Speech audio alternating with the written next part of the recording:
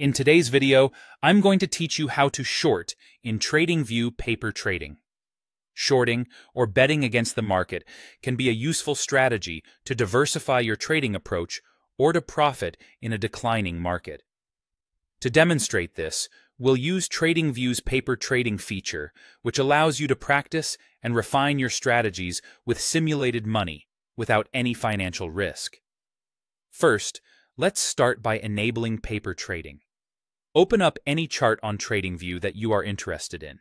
Once you have the chart open in front of you, cast your eyes to the bottom of the screen. Here, you'll find the Trading Panel tab. Click on it to continue.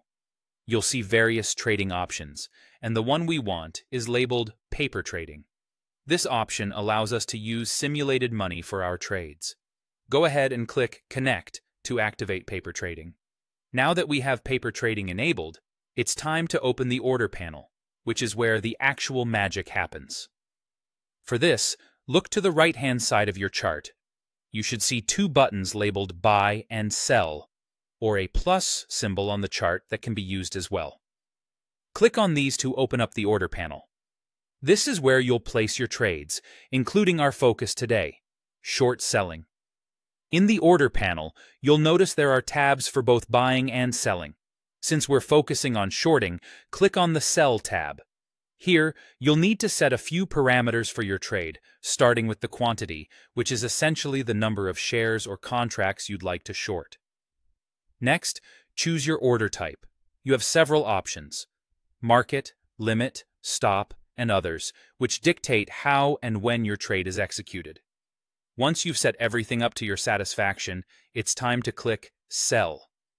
This action will execute your short trade, simulating the process of betting that the asset's price will drop. For those new to shorting, remember that a short position will appear as a negative quantity in your Positions tab, reflecting that you've essentially borrowed and sold shares. After you've placed your short trade, you'll want to keep an eye on how it's doing. To do this, navigate to the Positions panel at the bottom of your screen. Here, you can monitor your open positions. When you're ready to close your short position, or if the market has shifted, you simply click Close.